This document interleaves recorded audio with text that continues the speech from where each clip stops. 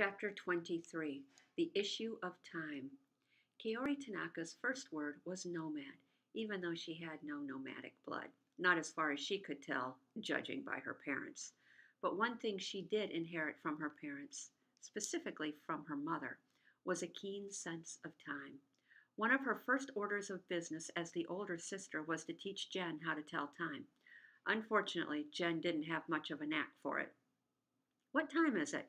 Kaori had asked one afternoon a few years before, when Jen was just starting to learn. Kaori had drawn a clock on a sheet of paper. Anyone could see it was 3:30, the peak of the witching hour. But Jen stared at the clock blankly.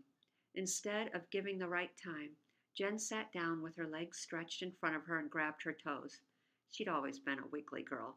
"I don't know," Jen had said, "but who cares? All I have to do is look at Mom's cell phone or the microwave and it will tell me right away, with the numbers." "This has numbers too," Kaori said, "but it doesn't tell me straight out." Kaori sighed. "Life can't always be straight out, you know." This was the first and last time Kaori had tried to teach Jen how to tell time. But she never stopped hounding her about one of life's most important lessons: be punctual.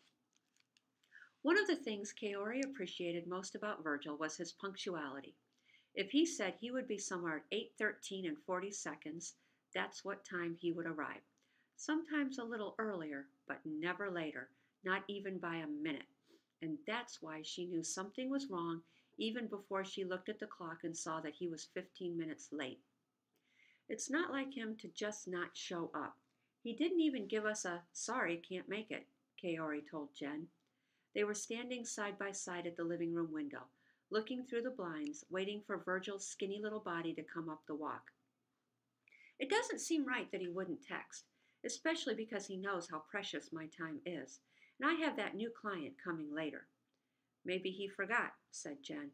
"Doubtful," said Kaori. "Maybe his mom or dad made him do something else and he didn't have a chance to tell us." That seemed more likely. Parents had a way of getting in the middle of things and screwing everything up. But still, "It doesn't seem right," said Kaori. "He still would have texted or something." She opened the front door and took a step outside. She crossed her arms and scanned the road with her dark-lined eyes. This proved the level of her concern. Kaori never stepped outside for clients. She always demanded the password. When you have powers of second sight, you have to protect yourself. Look what happened to the Salem witches. Jen stood next to her and crossed her arms too. If their parents had been home, they would have told them to shut the door because they were letting all the air conditioning out. And didn't they know how much money they were wasting? But praise be to the ancestors, Mr. and Mrs. Tanaka had Saturday errands. "I have a bad feeling," Kaori said. She tipped her head back and looked to the sky for signs. But it was a bright blue cloudless day. Some would say it was a beautiful day.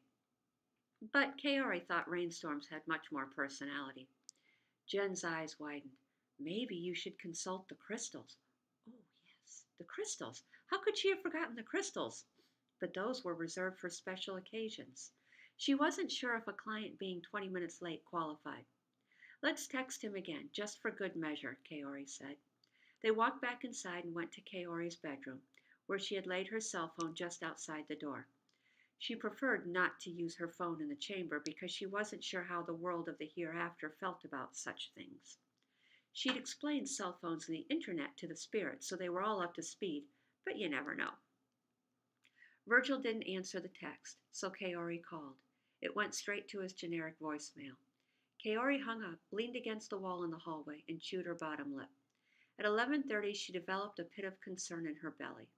At 11:35, she considered that something could be gravely wrong. By 11:40, she was convinced that Virgil Salinas had met a terrible fate, and it was time to consult the crystals. She kept them in a small velvet sling bag inside a locked box behind a stack of spell books under her bed. Jen was the only one who knew where the crystals were, and it was her greatest secret as far as both of them were concerned. Jen had to swear on her past, present, and future lives that she would never reveal the location of the crystals for as long as she lived. When she asked Kaori where the crystals came from, Kaori put her fingers to her lips and said, "The keeper of secrets may ask no questions." In truth, Kaori had gotten them at a garage sale. Mrs. Tanaka loved going to garage sales. She thought it was absolutely wonderful that Kaori wanted to go along because she called it mother-daughter time. But really, Kaori just wanted to see what kind of treasures people were giving away for a nickel. And that's where she had found the crystals. The woman selling them said you were supposed to use them to fill flower vases. For decoration, the lady said, but Kaori knew better. The secrets of the universe buried themselves in unusual and beautiful objects such as these, and only a select few could pull those secrets out. So she had bought the crystals for 10 cents. Kaori locked her bedroom door as Jen wiggled under the bed for the box.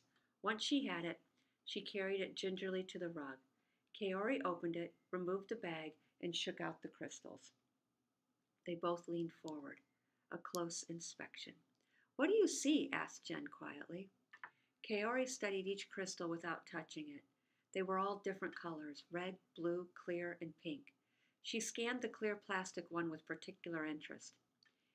"He didn't forget the appointment," she said. "He's been detained somehow." "Detained?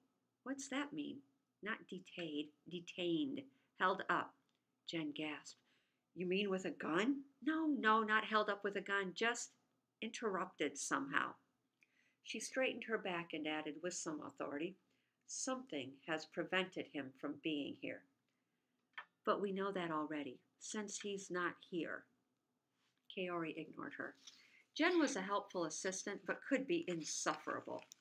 "Something's happened," said Kaori. "Of this I am certain."